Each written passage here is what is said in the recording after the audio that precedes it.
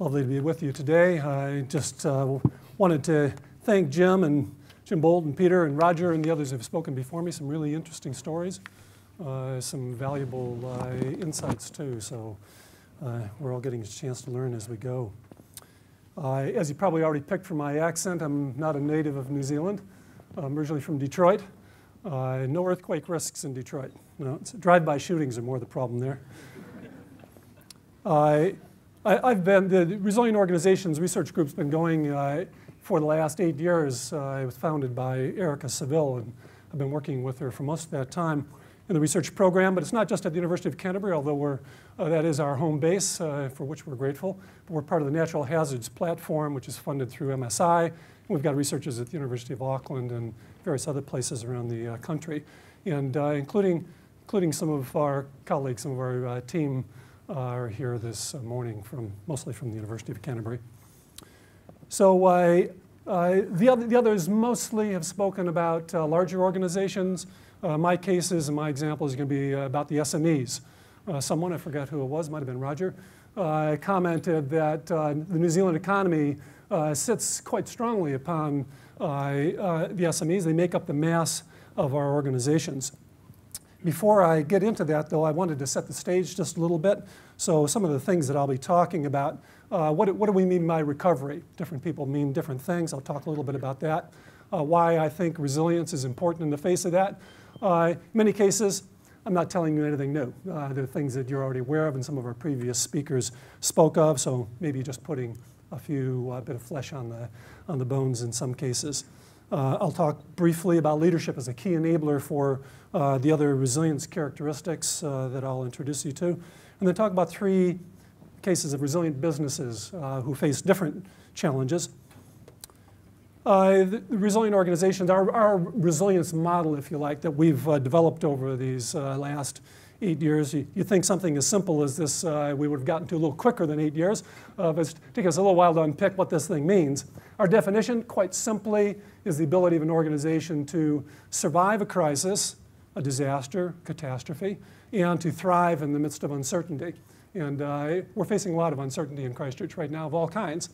Another key part that's not embedded in our definition, but you'll hear me repeat over and over again, is the ability to find the silver lining. It isn't just about the survival part or getting back to business as usual, but it's finding those opportunities that often only present themselves in a crisis. The ability of an organization to change only when there's real trouble, because the momentum of day to day often prevents the kinds of changes we sometimes do need. So although it can be very difficult, it also presents opportunities for change of quite a beneficial nature for organization. So what does our model look like? Well, it's got two main elements to it, if you like. 2 main dimensions, an adaptive dimension and a planning dimension. And we've heard quite a lot about the planning dimension this morning, and it tends to be stronger in larger organizations. Small organizations tend to not be very well planned, although that does vary.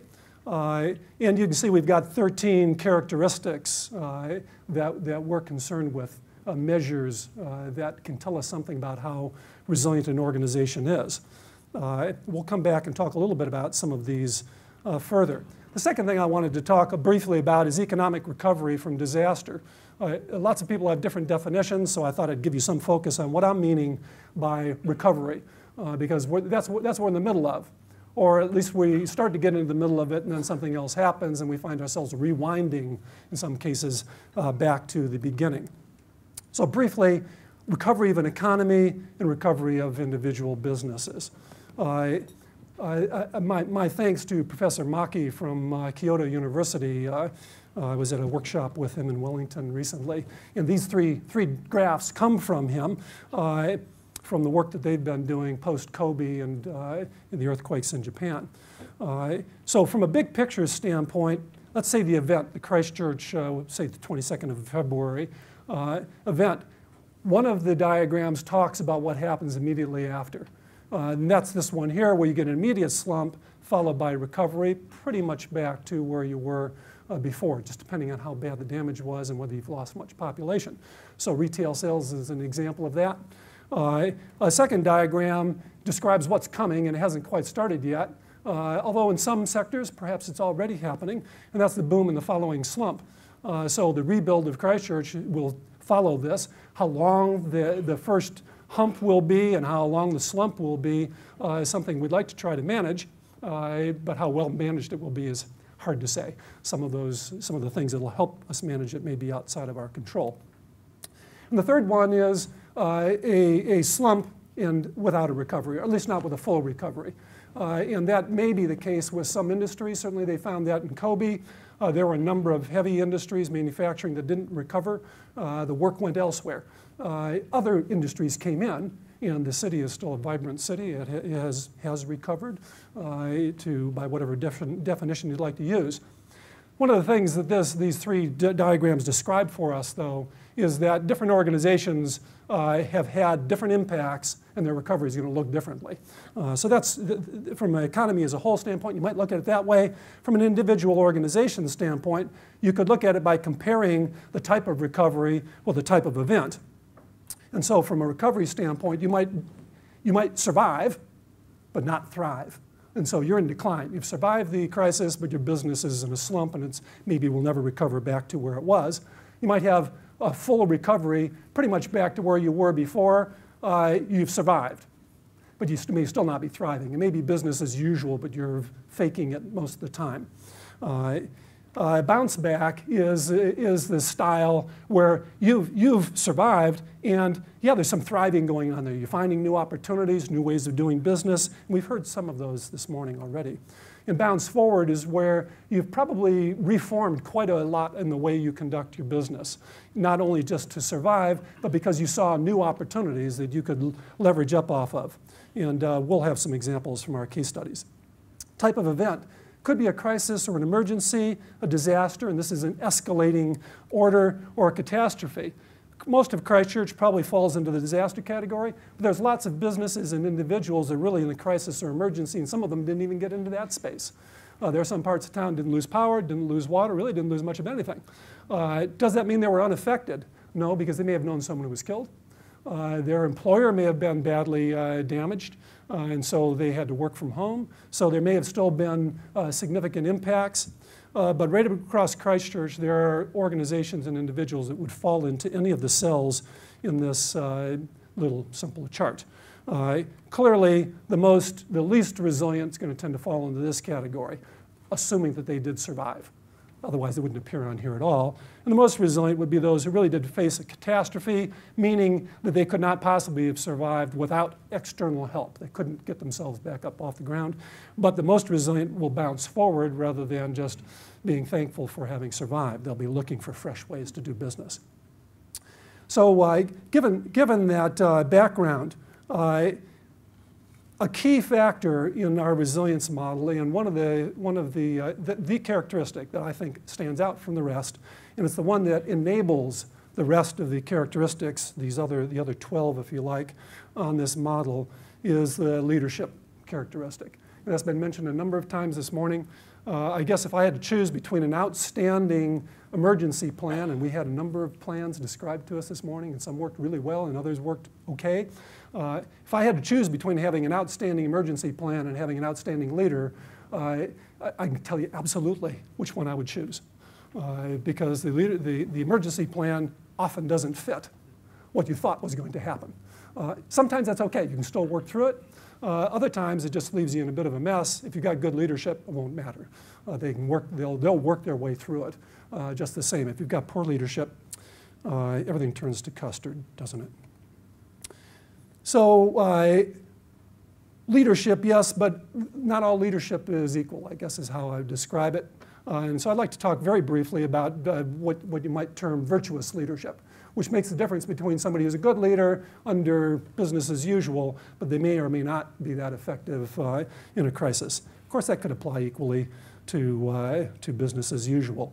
There was a man named Ron Heifetz. You can see I've got the footnote at the bottom. Wrote a book called Leadership Without Easy Answers, and I'm paraphrasing him here, but he says this kind of leadership, great leadership, which has virtuous underpinnings to it, has the ability to mobilize the leader that's in each one of us, that's in each one of your employees, that it's in each one of your neighbors. Because everyone's a leader someplace. They may be a leader in a club, they may be a leader in their family, maybe in their business, and maybe someplace in their community, in their church, or some other way.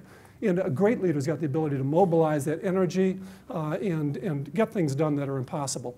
And we've had examples of that described to us, from Sam Johnson's mobilization of the Student Volunteer Army to organizations whose people stepped up and accomplished the impossible. Andrew's example with Telstra Clear might fall into that. So the ability to mobilize the leader in everyone and therefore maximize the adaptability of the organization. Because if everyone's leading, they're all looking for solutions. They're all looking for ways to make things happen within their organization. We see this virtue coming various ways. So here we have the Christchurch city emblem. I've highlighted the last piece because it's a piece I think is so important for our city, and no news to many of you. You've seen this before, that Christchurch needs to hearken not only to its future, but also think a bit about its past, and strong in hope for the future. So we've got a foundation, and this one was written a long time ago. Or you might have a Sam in the Love Canterbury, Love Christchurch campaign, which I think is fantastic. So hope and love coming through there.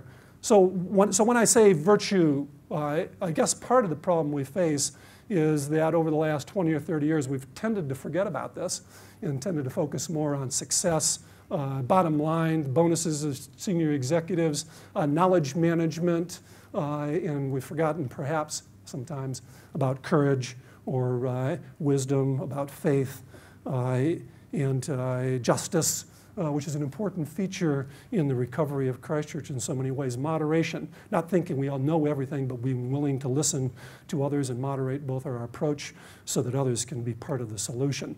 Wisdom is at least as important as effective knowledge, but sometimes we've forgotten that as well. And that caring, which we have seen so much of in Christchurch. I'm not telling you these things because I think it's missing completely in Christchurch. In fact, I've seen so much of this virtue coming through in self-sacrifice, stepping up through courage, the desire for justice and the need for it, people demonstrating their care, encouraging hope, and having faith in one another. And so these things are potent, but sometimes a bit forgotten. So I'd like to talk about 3 cases that bring some of these elements together. These are all SMEs, all with less than 40 employees, mostly in the 15 probably be the smallest one, 15 to 40 employees. First one's a panel beater. This particular panel beater was quite a successful small business. They had between 30 and 40 employees. They had 3 different locations in Christchurch. After the 4th of September, however, they lost one of their locations. The employer didn't want to shed any of his staff, so he figured out a way of getting everybody into the 2 locations, which was terrific. Unfortunately, after the 22nd of February, he lost another location, so he's down to 1. And he was in real strife because there was no way he was going to get 30 or 40 people into that 1 location. What he did, I thought, required quite significant wisdom. He sat down with his staff, and some of you would do this. You have this wisdom. He sat down with his staff and said, we've got a real problem. I want to keep you all on. We want to service our customers, but I don't know how we're going to do that in this single space. Help me think about that. And he did. And they came up with a most wonderful solution. What they did was they moved to multiple shifts. Nothing new there. They rejigged the way they ran